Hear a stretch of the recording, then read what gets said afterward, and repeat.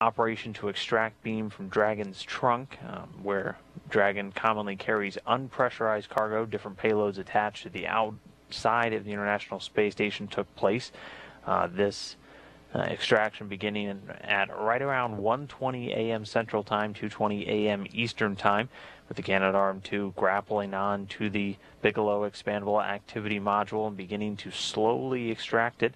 This was done first by releasing two sets of latches that were holding beam in place to Dragon's trunk. First set released, the arm then grappled, then the second set released, and then the arm slowly backed it away.